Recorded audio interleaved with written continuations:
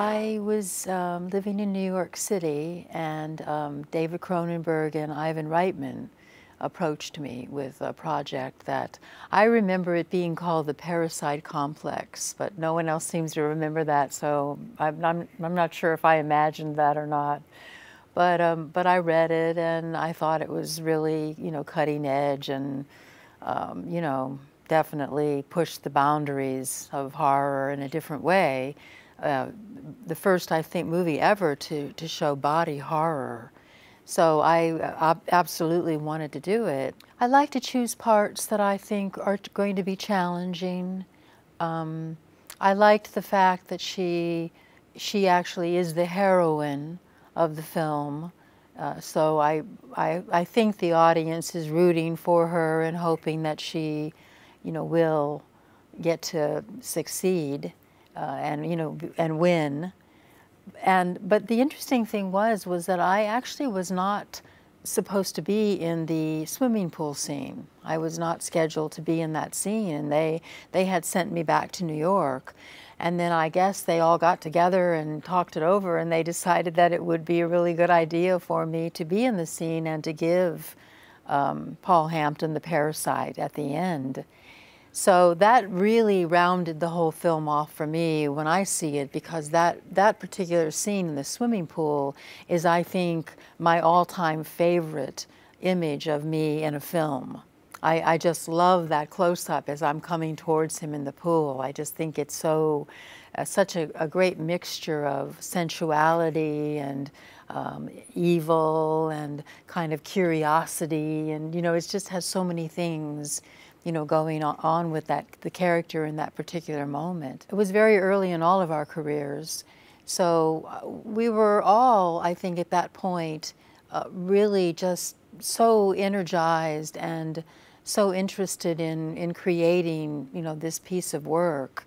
And David, David was wonderful. I mean, he was very supportive and very patient. We had a lot of night shoots, that went all night, so there was, we were sort of tired, from that. And but David was, he was great. I mean, he had wonderful ideas, and he was open to your ideas, which was marvelous.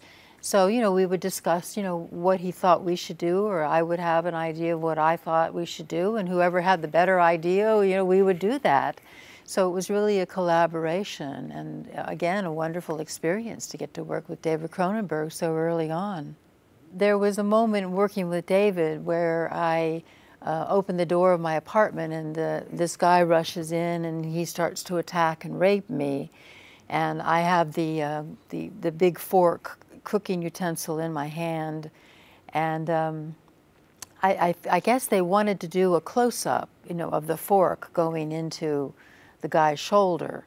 So, but they didn't want to use the guy, so David volunteered to do it.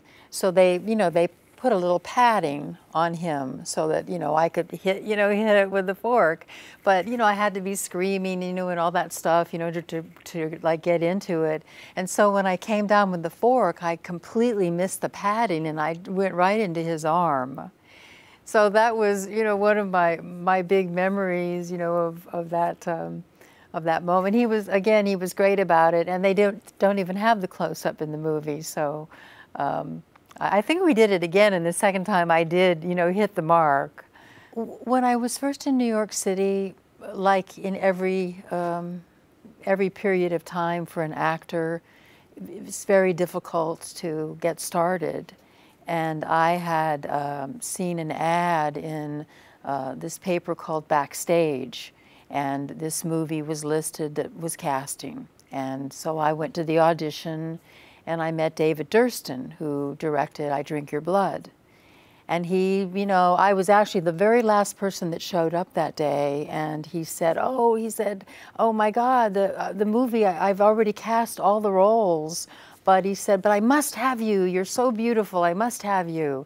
So I didn't really know if he was being truthful or not. But a couple of days later, he called me and said, I have a part for you in the movie. You're going to play a mute. And that way I don't have to write any more lines, for the script. So I was cast in I Drink Your Blood, and then from that point, I just sort of, you know, then I got Romero's The Crazies, and then I think from I Drink Your Blood and The Crazies, then I was cast in Shivers, and then later I was cast in Cat People, and at this point, of course, because I'm kind of a, you know, a genre horror scream queen. Now, of course, I get offers to do that particular type of film. But I'm very pleased. I mean, I love to do horror. It's great, and I've gotten to do so many different, you know, kinds. You know, playing the victim and the crazy person, you know, and the killer, and you know, just so many different roles. So it's a wonderful genre to be involved in, and I truly love it.